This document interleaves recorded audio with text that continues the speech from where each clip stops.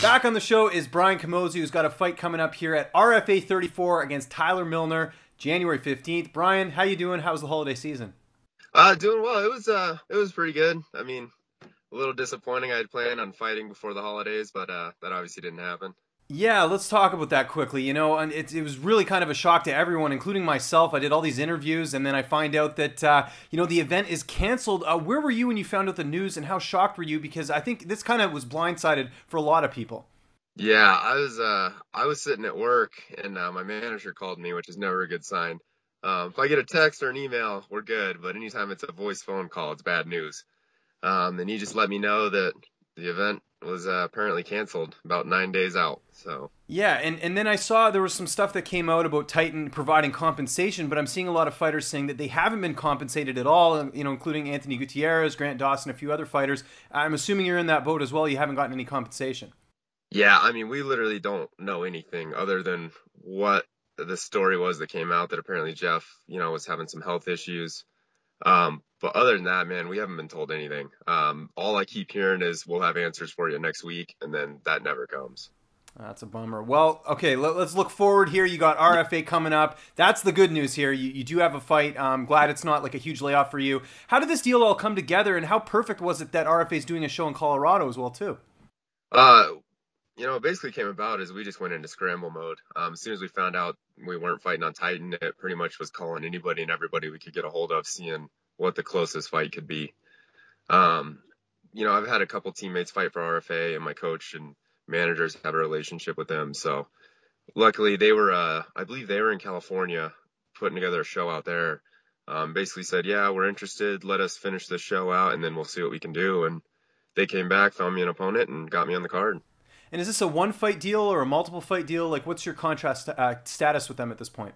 It's going to be a 3-fight contract. Nice. Awesome. Well, that's great. How excited are you with the fact that, you could be on Access TV? They have that really big exposure. It's kind of a nice second option as opposed to, what's happened with the cancellation. Yeah, I'm excited.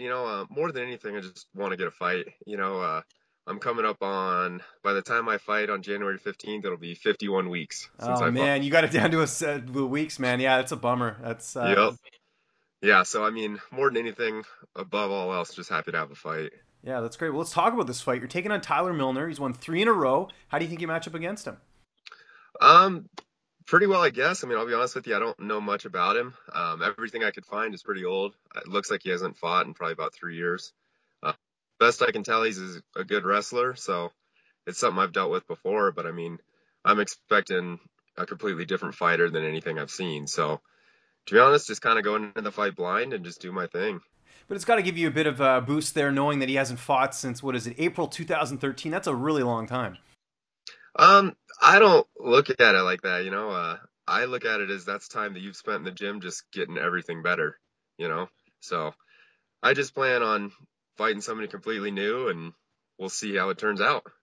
Now, who are some of the people at Factory X that you're working with to get ready for this fight? All the usuals, I've got my brother Chris, Josh Cavan, who's another RFA welterweight, Gilbert Smith, who recently went to Bellator. Actually, James Krause is in town right now, so doing quite a bit of work with him before he heads back out. And just all my teammates here.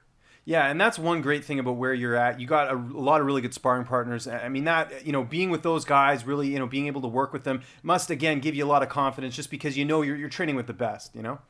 Yeah, absolutely. I mean, there's a bunch of killers here. Like I said, Krause is here. I think Brian Foster's due to be back in town next week. So I'm sure I'll get to go with him a little bit before the fight. So That's it's great. always good. Yeah, and I was going to say, one of your teammates got a really big win back in December, and that was Brian Rogers. I know he really needed that win. He looked pretty good at 205. That must have been a nice boost for the team, getting him back in the win column. Yeah, that was definitely awesome. We're all pretty close with Brian, so we were all happy to see him win. Good stuff. All right, well, simple question for you here, Brian. How does this fight end on January 15th? Any way I can end it. As long as it's not a decision, I'm happy, but I'm going for the finish at every second of the fight. Awesome. Don't Love really it. care how it comes. Exactly. Now, what's the plan for 2016? How many times would you like to fight? Like, what's an ideal situation for you as far as how many times you're fighting and competing? Ideally, I get all 3 fights on my contract done in 6 to 7 months. Would be awesome. But other than that, I mean, just fight as much as I can. Obviously, 2015 was pretty terrible for me, with just tons of bad luck. So as long as I can break that streak, we're going in the right direction. We just had Christmas. Did you get anything cool for Christmas during the holiday season? Did Santa treat you, quite well? Yeah, it was good. Just some clothes, some new gear, things like that. So it was good. And we're recording this before New Year's Eve. You got any New Year's Eve plans? I know obviously you can't get too crazy because you got this fight coming up. Or are you just gonna, kind of take it easy? What are you doing?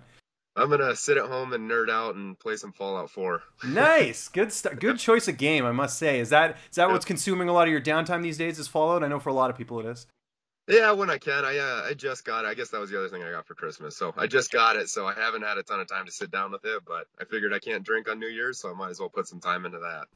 And are you a guy that does New Year's resolutions, or you kind of think that's kind of a lame thing? And because we hear it from all types of people all over social media. I'm going to do this. I'm going to do that. I mean, you seem like a guy who's got goals, but not necessarily New Year's resolutions. Yeah, I'm not a big resolution fan. I mean, I'm sure it's good for some people, but I know for me, if I make a New Year's resolution, I'm probably going to break it about 2 days after that. So, yeah, don't bother. Awesome. Well, everyone's got to check it out. RFA 34, Brian Camozzi, Tyler Milner. Brian, I want to thank you so much for joining me here on the program. Again, I know we just talked recently, so I appreciate you doing this. I just remind my audience where they can get a hold of you on social media and give any thank yous or shout outs. The floor is yours. All right. Obviously, just want to thank you for having me on again. I appreciate it. Thank you to all my coaches, Mark Montoya, Chase Hackett, my brother Chris.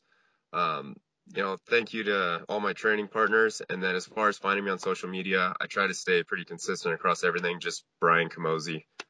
Luckily, I got a unique last name, so I don't have to worry about anybody taking it.